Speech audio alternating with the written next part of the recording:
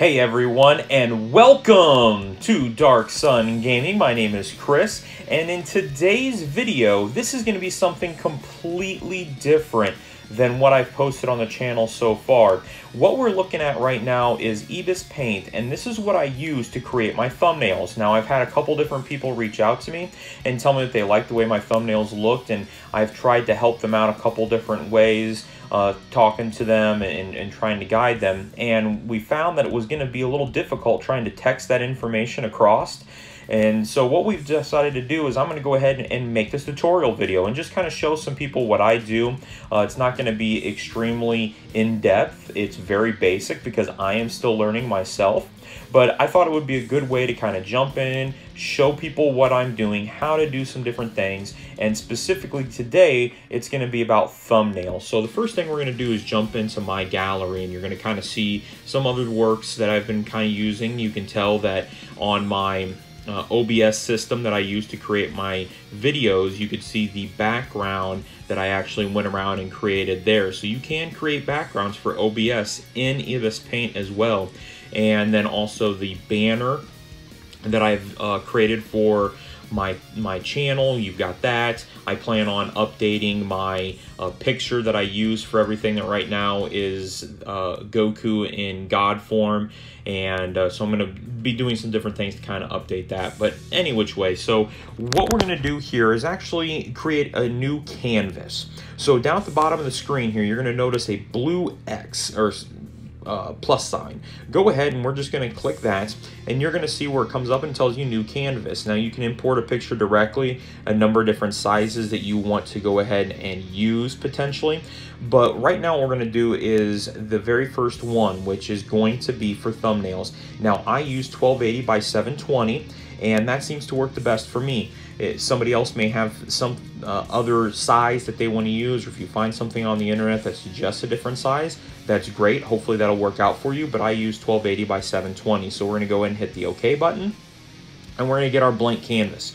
Now with this canvas, you can actually right away take and put two fingers on the screen, and when you do that and pinch them together, you can zoom out. And then if you spread them apart, you can zoom in. So that way I have a good idea of how I can manipulate my canvas. In addition, if I take my two fingers and rotate it, I can rotate the way my canvas is going to look. So there you go. I was able to rotate it there 180 degrees, and I'm just going to go ahead and rotate it back. So here we are with the canvas, kind of have an idea of where we're at. Now we're going to go ahead and add a backdrop to it. Now, if you go down and look at the bottom, you're going to see some slides with the number 1 on the front. Let's go ahead and push that button there, and then you're going to see where the layers section pops up. Now through here, this is going to be where I'm going to manipulate the picture quickly in some different ways, and then I can also add the picture that I have saved in my photos on my phone. And in case anybody is wondering, I am actually operating off of an iPhone. And if you have Android, I have had people tell me that they've been able to download Ibis Paint through Android. So hopefully that will work out for you and you're able to do so, but I do use iPhone for my system. So on the left side, you're going to notice that there's a black blocked out area, and you're going to notice the bottom a white camera. Let's go ahead and click that. We're going to jump right into all of our photos, and we're just going to select a picture. Now this right here is a picture that I can go ahead and manipulate a number of different ways. I can drag a finger to move it. So one finger, and I can kind of move it around with just one finger wherever I want to be able to place it, and it just kind of stays in one position. Now if I wanted to again zoom in on it, all I have to do is take two fingers, put them on the screen, and then spread them apart, and I'm zooming in. And then if I bring them in closer, I'm going ahead and zooming out.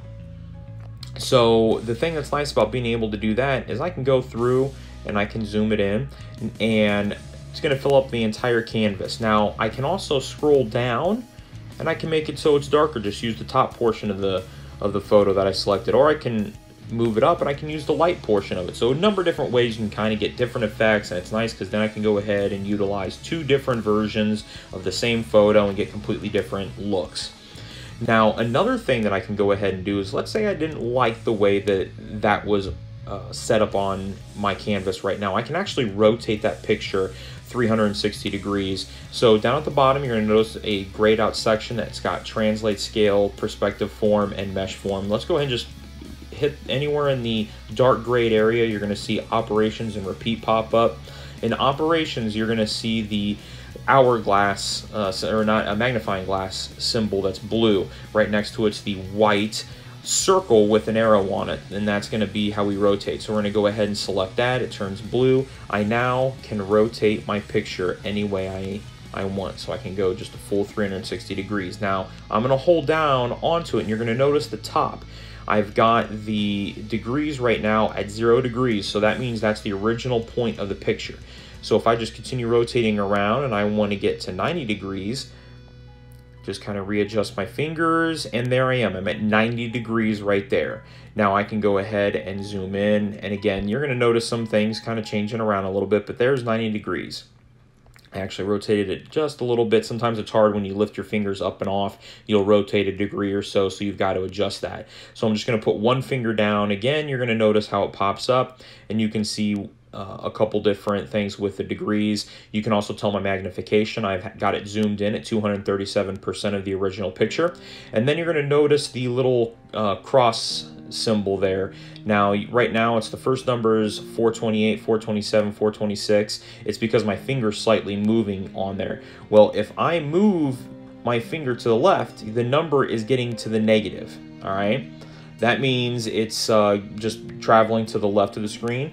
Then if I actually move my finger to the right, you can see it's getting positive. All right, same thing if I go up and down. If I go up, the number is going to be getting smaller. If I go down, the picture moves down and it gets bigger. Think of it as a graph. Okay, you have the X and Y axis. You've got the positive side, the negative side. That's going to kind of help you out, hopefully, at trying to be able to adjust where you want it. But that way you've got a pretty good idea of, hey, this is where I want some things. Now, the little green check mark, we're going to go ahead and leave that there. We're going to go and hit that. Now, you're going to see a prompt come up that says extract line drawing. You don't have to do anything with this. I just hit cancel. I know that there's some functions with it. If you hit OK, and I'm going to go ahead and hit OK to kind of show you two different things. So I'm going to go ahead and push OK. You're going to notice that the picture goes to black and white, and you can adjust the black to white in the middle. If I don't like that, right now I'm just going to go ahead and hit the green check mark again, and it's still going to be black and white grayed out. If you look up at the upper left portion of the screen, you're going to see like a little looped arrow kind of go backwards. It's basically the back button. It undoes the extract line. So there we go. We have some things situated. We're ready with our backdrop. Now we're going to go ahead and add our first picture. So I'm going to go ahead down at the bottom. You're going to notice where it says 2. That's the number of layers we have. So we're going to go ahead and hit that 2 button there. You're going to notice the different layers. And I'm going to go back into the camera roll, and I'm going to grab a different picture. And this time I'm just going to grab a picture of Gohan. And I'm just going to go ahead and kind of move him up, get him so he's pretty big on the screen there. So that way you have an opportunity to see what he looks like. Again, I can alter him any way that I want to, the same as I was the backdrop. And we're going to go ahead and hit the green check mark, hit cancel this time so we don't do that. Now you'll notice when I'm here, I can do a number of different things, and this is really going to help out. So let's say I wanted to have him in the background. If you look, you've got the layer sections. You've got, it goes 3, 2, 1.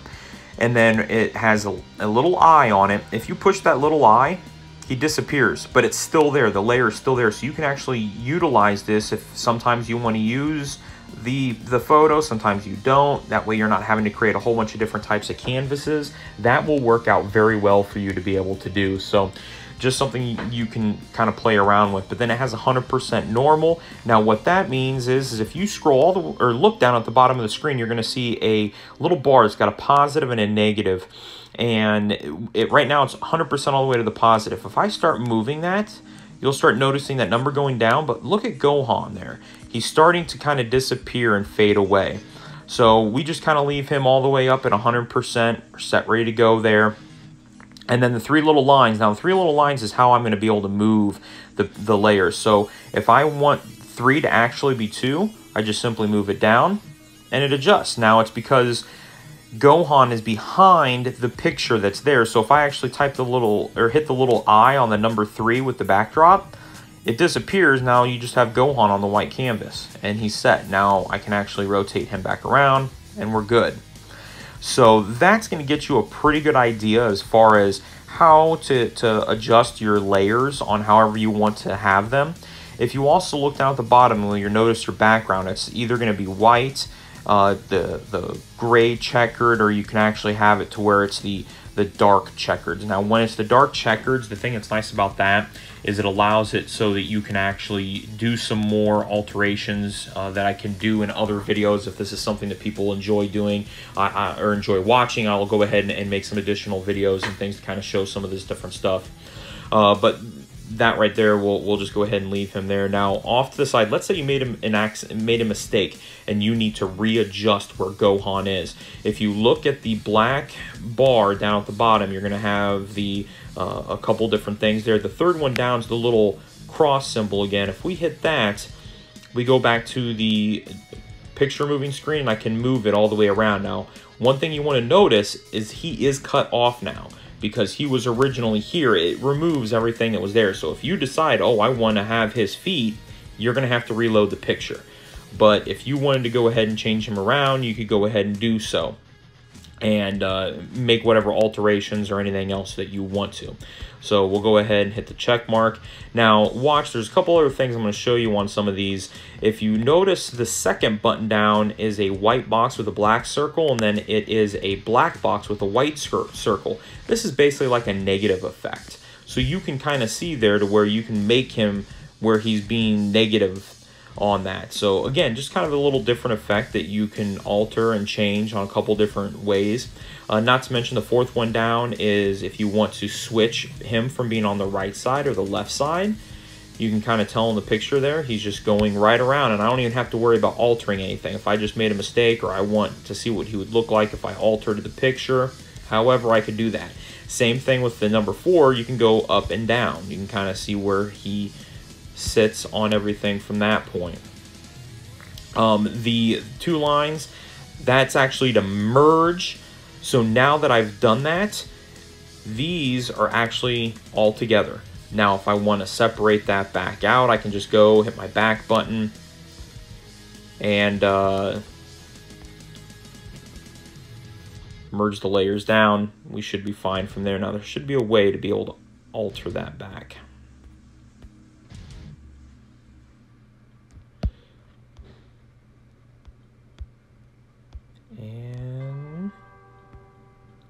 It's not like we merge it back here. Are you kidding me? There we go. All right. Sorry about that. Kind of took a couple different times. See, live video feeds, probably something I need to look about editing out. So, but as you can kind of see there now, it's back to being multiple different layers. Everything's set from there. So now let's say you liked that Gohan and you wanted to have 2 of them, and you wanted to make sure that they were identical in size. Now what you can do here real quick is back on the left side, you'll see the plus sign that's got like a little box. If you push it and hold it down, you'll see it says add special layer. So you release it. I can then duplicate this layer, and it makes an exact copy of what you have. So let's say I wanted to have one that was negative, but on the opposite side. That's how it looks. And it's the exact same positioning, everything's set the exact same way. It's just the fact that basically you have them in 2 different ways. Now if you notice, again, you can see that the negative Gohan is on top of the regular Gohan. I can go back in, I can adjust that, look at it, now regular Gohan's on top of the negative. And just a couple different alterations from that standpoint. So those are just a couple different basic things from that point. Now what we can do is go ahead and let's say we want to save this and we want to be able to upload it to whatever.